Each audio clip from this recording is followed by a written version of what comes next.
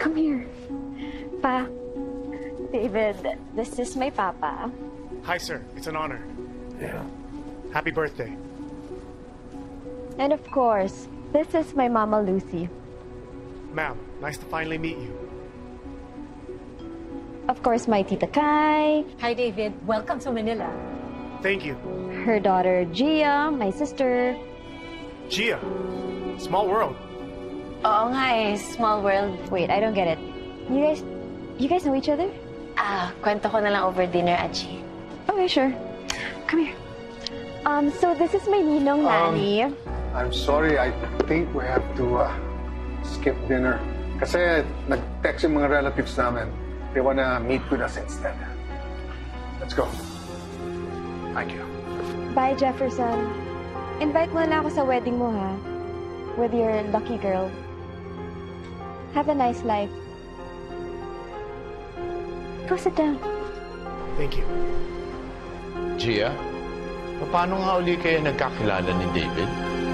Tinutukan po ako ng barel, tapos kinuha din po yung cellphone ko.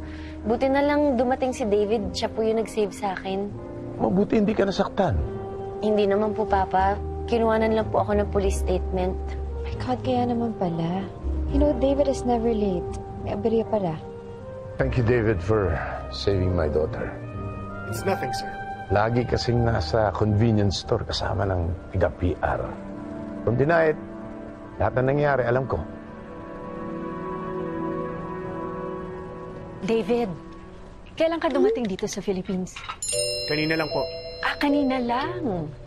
It's really hot back in Singapore. Mas mainit doon ka dito? Kind of. Parang, mainit lang po talaga. I'll be here for 5 days.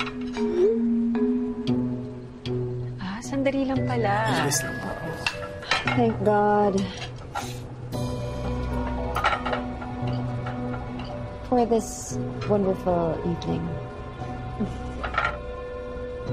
So, pang ilang girlfriend mo na si Dana?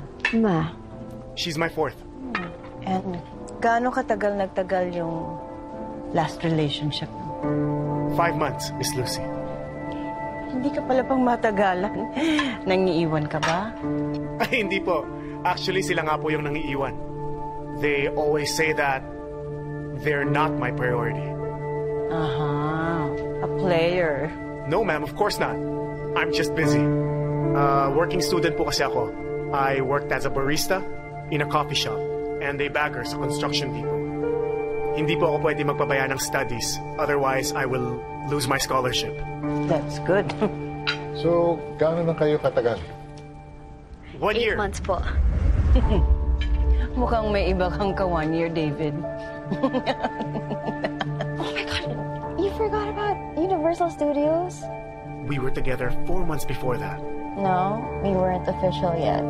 But I counted it as a relationship, so count it. I see, your father left you.